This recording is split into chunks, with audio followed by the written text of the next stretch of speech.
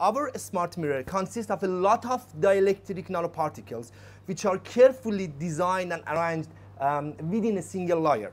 By adjusting the temperature of that thin layer, we are able to control the optical properties of those nanoparticles so that the entire surface can either transmit or reflect the incoming light on demand.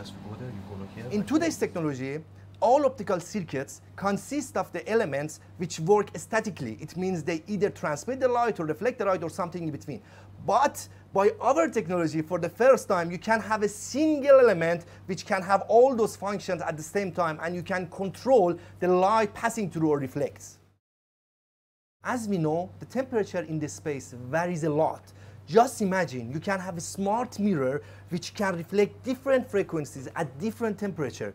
It can give a great platform to protect the devices or astronauts in different environments in the space. Currently, our device works in infrared, but the principle is quite extendable to other frequencies as well, including visible, which opens a whole range of new types of application, including architectural one, where, for example, in your bathroom, your window becomes a mirror.